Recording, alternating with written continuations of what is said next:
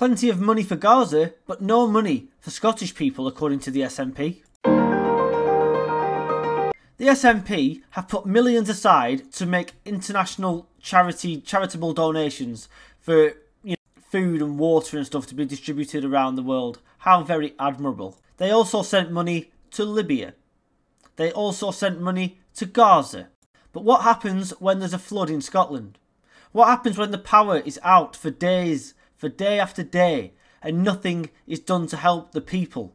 That's exactly what's happening in Brechin at the moment, where people are still struggling to get their lives together. Their homes have been destroyed by Storm Babette.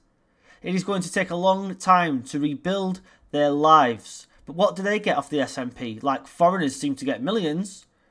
But unfortunately for Scottish people, they don't matter. No help is forthcoming.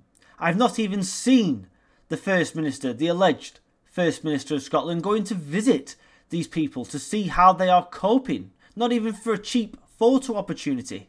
And you know why? Because you don't matter. The only time you hear from them is when they want your vote every few years.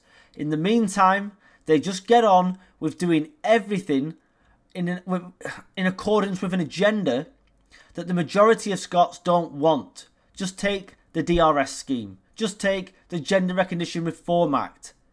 Very unpopular policies amongst people, but what do? Do they listen? Do they change course? No. They ignore you completely because they don't give a toss what you think. And if you voted for them, then I'm afraid you are part of the problem. If you didn't, then thank God you must have some brains in your head.